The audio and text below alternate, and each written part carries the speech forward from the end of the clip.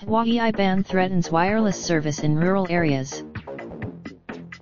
Opheim, Mont. Kevin Nelson was recently in the middle of his 3,800-acre farm in northeast Montana, where the landscape stretches out like an ocean, when his tractor broke. He tried to find. "It's really frustrating," Mr. Nelson, 47, said about the poor reception. "We keep being told, now it's not likely to improve anytime soon." Plans to upgrade the wireless service near Mr. Nelson's farm halted abruptly this month when President Trump issued an executive order that banned the purchase of equipment from companies posing a national security threat.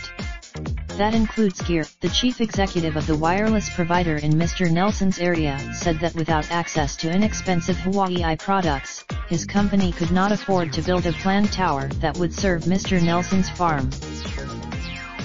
The Trump administration's ban against the company rippled through the telecommunications industry. Wireless carrier, but perhaps nowhere will the changes be felt more acutely than in rural America, where wireless service is spotty despite years-long government efforts to improve coverage. They also add to the Huawei is essential for many wireless carriers that serve sprawling, sparsely populated regions because its gear for transmitting cell signals often costs far less than other options. The president's ban is forcing carriers like Nemont, which serves Opheim, to scrap expansion plans. In addition, Joseph Fraenel, the chief executive of Eastern Oregon Telecom, a small carrier that relies on Huawei products, said he was being forced to rethink his business. "The reason why we are able to serve our customers is because we are mindful of costs," he said. "We don't go out." While Huawei sells many types of technology, including smartphones, the vast majority of its revenue comes from sales of equipment that moves data through networks into devices. Only a few other American intelligence officials have accused Huawei of being an extension of the Chinese government, and say its equipment could be vulnerable to espionage and hacking. Mr. Trump, "Huawei is something that is very dangerous," the president said on Thursday. It's possible that Huawei denies that it is a security risk, saying it is an independent business that does not act on behalf of the Chinese government. It says 500 restricting Huawei from doing business in the U.S. will not make the U.S. more secure or stronger, Huawei said in a statement. Instead, much of Mr. Trump's focus has been on the next generation of wireless technology, known as 5G. But Huawei, Nemont, based near Opheim, is one of those companies. Its footprint is. Nemont first reached out to Huawei 9 years ago, when its members decided to upgrade their cellular network. With subsidies from. Even at the time, officials in the Obama administration about Chinese equipment makers and their ability to break into American networks to steal intellectual property or hack into corporate or government networks.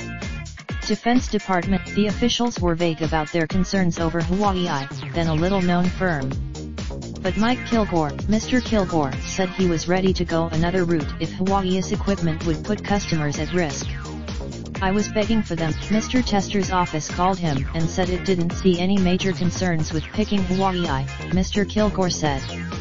A spokesman from. After the call, Mr. Kilgore chose Huawei, which offered to customize its equipment and charge 20 to 30% less than competitors.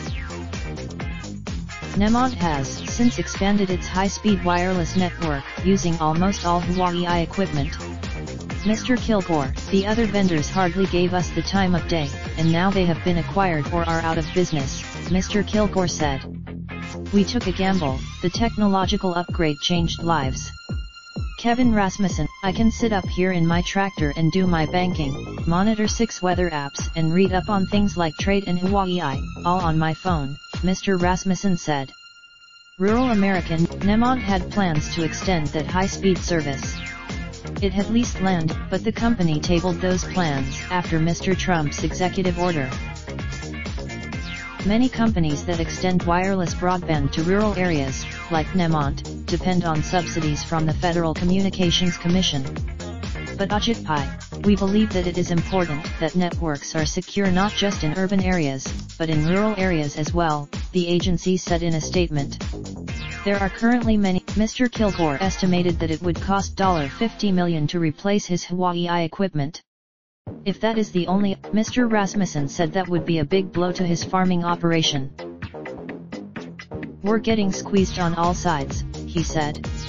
The tariffs and Mr. Kilgore has argued, through his work with the Rural Wireless Association, for an exemption to the FCC rule for small rural carriers, or for subsidies to replace the Huawei equipment.